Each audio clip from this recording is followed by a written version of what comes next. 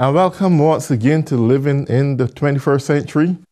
Joining me here again is the senior pastor, Reverend Johannes Leatham of First Christian Union Church of Boston. And today we're going to be talking about the Christian life and families and friends. My brother, it's good to have you on the show again. I always love having you on because we got some very interesting topics to speak about. Yep. You know, brother, family life is everything to a Christian father, mother. Family life is essential, is important, is important. We love to do the best to make sure we are not only pleasing our families, but more importantly, we pleasing God in the decisions we make. Mm-hmm. And sometimes it leaves me to wonder that the more a person dedicate and commit themselves to God and life to God, for some reason, either some family member close to you, it could be a wife, it could be your children, someone close, very close to you, it could be your best friend, your bosom buddy, are the ones then, for some reason, rip your heart apart.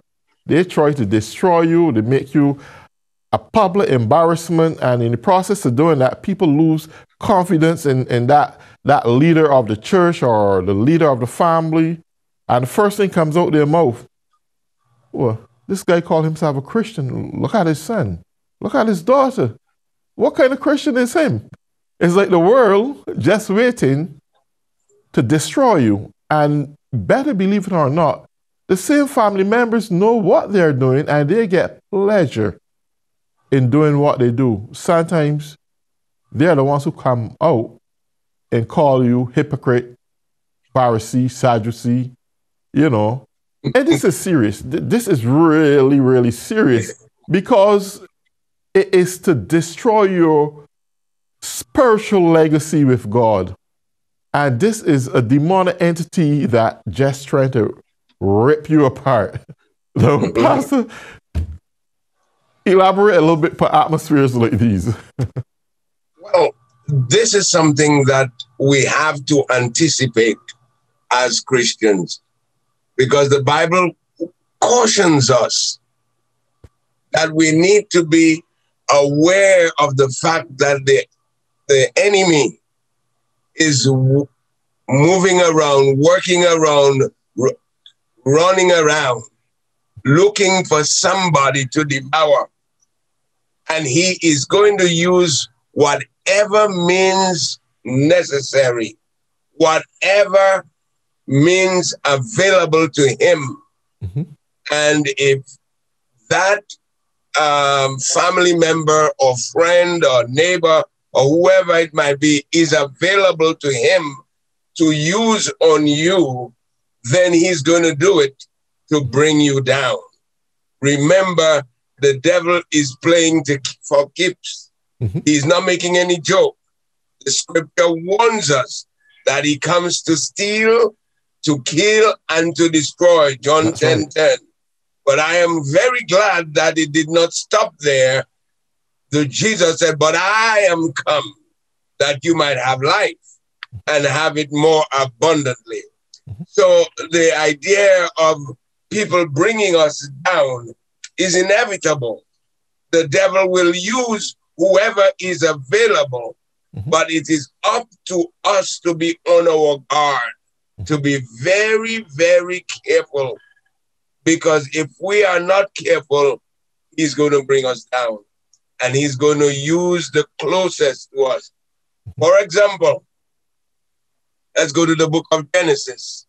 God created man, and he gave him everything that his heart, God knew that his heart would desire. He gave it to him, including power. And yet, what did the devil do? He came in the form of a serpent, and the serpent pretending to be in their best interest. God doth know.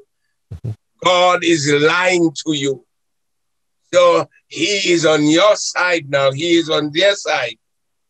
And then what did he do? He used the person closest to him to Adam to bring him down.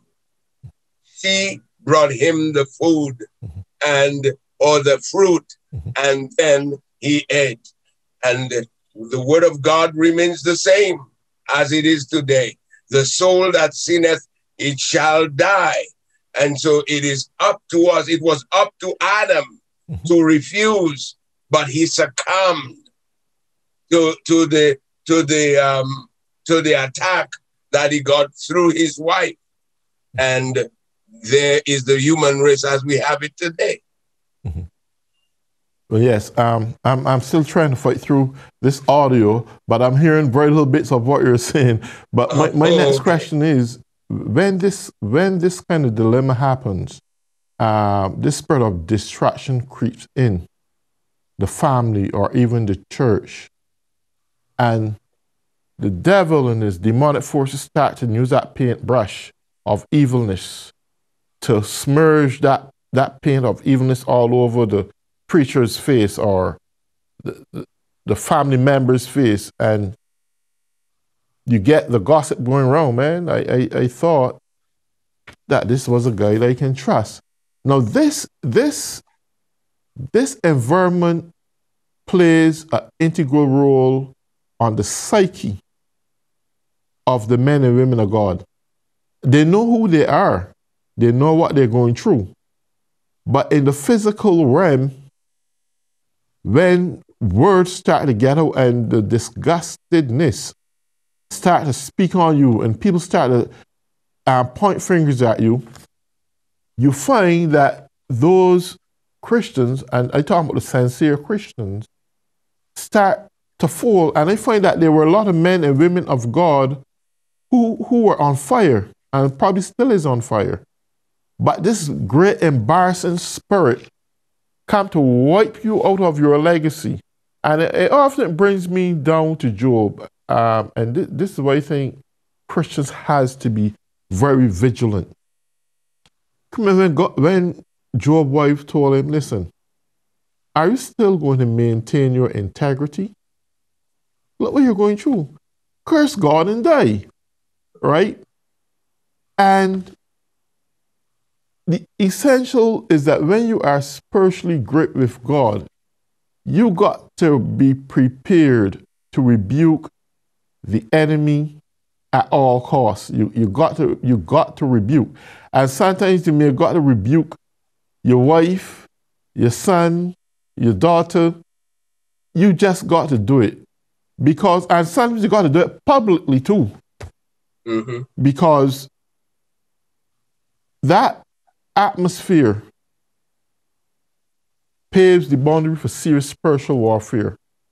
And I believe that in this modern 21st century, spiritual warfare is on the rampage. That even the few committed, sincere, born again, blood washed, Holy Ghost, Spirit-filled, anointed, appointed men and women of God, they are getting fire. The enemy is raging like a raging wolf, just to destroy. And we want to bring to the attention of the man and woman who are in Christ that they have to stand firm. Because we are in some serious times, Pastor, and the truth is that even though there are those who love to worship God and serve God in spirit and in truth, the weight of the world, the weight of demonic forces, it's a waging battle. And they are losing the course. And this is the time where they must be strong and stand potent as a child of God. You used the word a minute ago, vigilance. That's a very important word to be in our psyche at all times, because you cited a passage of scripture, Ephesians chapter 6, that we are not fighting against flesh and blood, but against principalities, against powers, against the works of darkness, against spiritual wickedness in high places.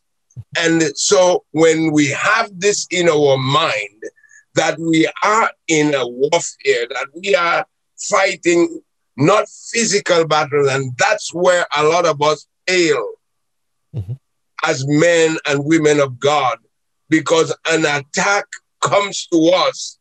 We try to deal with it on the human level instead of recognizing that it is spiritual warfare, and that needs to be dealt with on the spiritual level. Let's get closer to this. When David would want to fight the Philistines, he went to God and asked God, should I go up against them tomorrow? And God would say yes or no, as the case might be. And that's what we need to do. Sometimes we want to react with vengeance, with revenge. But remember this, when we take matters into our own hands, we are usurping the authority of God. God said, leave it to him. He will take vengeance for us. I will repay. He said, vengeance is mine. I will repay. So when we are fighting against these entities, we have to remember that it is a spiritual warfare, and the devil is only after our soul. I was reading something this morning, and the little caption said this: if there was not something special in you, the devil would not be fighting you. And we have to always remember who we are. We are children of God. And once we are in this physical body, the devil is going to fight us until the end. And so Jesus asked the question, when the Son of Man comes back, will he find faith in the earth? So we want to make sure that we are in faith when he comes back. And so we have to be vigilant and diligent in serving him. Right. I just got a glimpse where you spoke about spiritual warfare. Do you think that the Christians today really, and do you think the Christians today are really aware of spiritual warfare?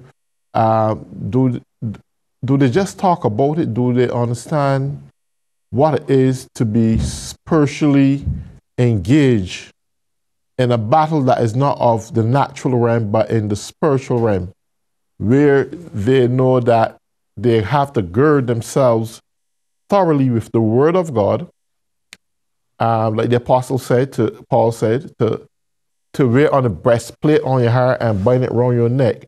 Do the average Christian really understand what spiritual warfare is like? I know very well that they are a Christian. This is a part of their spiritual life. What is your take on that? Well, in my thinking, I believe a lot of people are not really up to par, so to speak, when it comes to spiritual warfare. They read about it in the scripture, they hear about it from the pulpit, but what they're going through, they don't regard it as spiritual warfare. And so they just pass over it. But let me say to our listening audience today, our viewing audience today, that anything that is going to bring you down is an attack from the enemy. Yes. Anything. Let me give you an example. You woke up this morning. When you went to bed last night, everything was nice with you and your wife. You got up this morning and everything is still good. All of a sudden you went to the kitchen and she's in the bedroom. She said something to you. You respond in a certain way because you thought you heard something else. Yes. So you responded according to what you think you heard. Right. Then she gets upset. And then in turn, what happens? You get upset because you are thinking she said something else. And when she did say something else, and all of a sudden, you all have a little spat going on, not realizing, wait a minute, stop it here, let's stop it, because the enemy is trying to get in Yes. and split us apart. And those are the kind of things that people need to be conscious of. He's walking about, seeking whom he may devour. He doesn't have to be you. Right. But if you allow him, if you give him an inch, he will take a mile. So we have to be conscious of that at all times. Right. So therefore, then, it's very imperative that the young babe in Christ, as they accept Christ, they should be nourished in a way that spiritual warfare is something that will come your way. If you're going to walk according to the will of God, you will be faced with spiritual warfare. And I think that we should have the engagement of conversations in the church, in Bible teachings, what spiritual warfare is all about, what to look for, and what to anticipate. I say that because it's something that is hardly taught now in churches. Every time I look and I read about churches, they're asking, well, we need a Bible teacher, we need a worship leader, we need this and we need that.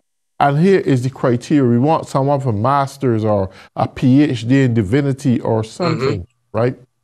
But the fundamentals of what you should know as a Christian is not embodied in that. You can't have a vibrant church, you can't have a potent church, you can't have a worshiping church unless the worshipers knows about spiritual warfare, knows about the tactics of the enemy. And I'll tell you, if the devil is going to destroy the church, the first thing he's going to destroy is your praise and worship team. He is the architect of praise and worship. That was his purpose in heaven, his first order and call in heaven. And if he can creep in your praise and worship team, he's going to destroy the whole church. The praise and worship team is the nucleus of the church. It's the team that connected to the Holy Spirit and receive from the Holy Spirit and dispatches what they receive from the Holy Spirit onto the congregation. That is the essence of the praise and worship team. And we have, and I see it on YouTube, I see it on all different programs with praise and worship teams. And when you have the spirit of discernment, you can tell the true sincere ones from the ones who are just practicing something that ain't meant to be. They want to run up and down the scale and sound nice, good. But the reality, it's all self. There's no sensitivity or gravitation or anointing in the sound. When a praise and worship team is anointed and empowered by God, the vibes that come out of their mouth in singing touches the heart, it touches the soul, it makes things happen, it brings deliverances. You got a revival, you got a praise and worship team on fire for the Holy Spirit. Demons come out squealing and people fall down on their knees and start to give their souls to God because something is happening. The preacher ain't preached nothing yet, but something authoritative is happening by the Holy Spirit that make you subject yourself to the Holy Spirit. The anointing is there. And we don't get that anymore. Everything sounds good based on the secular way of doing things, and it sounds like everybody get a 1 minute high. You know, the clapping sing good, but the absence of the Holy Spirit just isn't there. Justin, there. One of the things we forget that we have to be worshiping the Lord and not putting on a show. Yes, absolutely. See, a lot of times people end up entertaining instead of worshiping. Amen. And we have to avoid that kind of a thing in our churches. We are not there to entertain.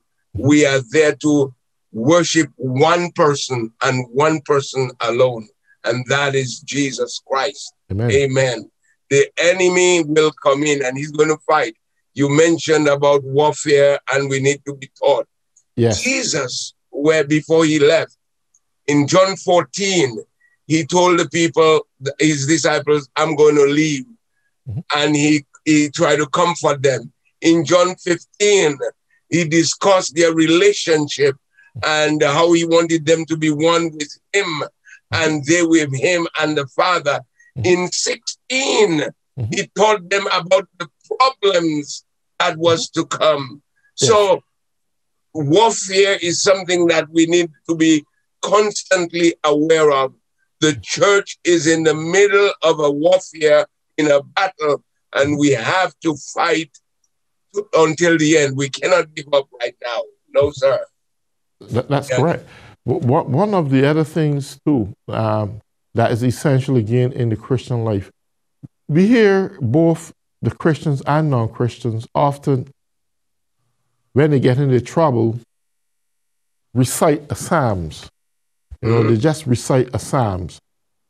And reciting the word of God is fine. It's fine. But it's more than just reciting the word of God. Your heart has to be in tune and embodied with what you say. If you're going to recite the Psalms, you got to be reciting it from your spirit.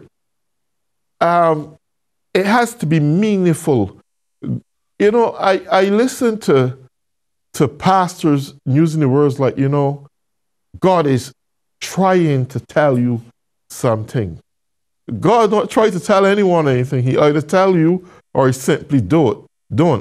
We hear many pastors, you know, and reverends and so forth preaching and the stuttering and you know, God is God didn't tell you tongue either. You know, when God sent Moses up to Egypt to ask Pharaoh to release his children, Moses had a tongue issue. And he sent his brother Aaron because Pharaoh didn't have no excuse. He had to get the words straight the way it was meant to be. And God don't come with a tight tongue to no one. He is clear. He ain't got a disability. He speaks with a clear voice. You don't got to stutter to find words. You don't got to say that God is trying to do this, because God ain't trying to do nothing. The other thing is that God don't want us to pray in vain repetition, because he said if you do that, it's like you never believe in first place.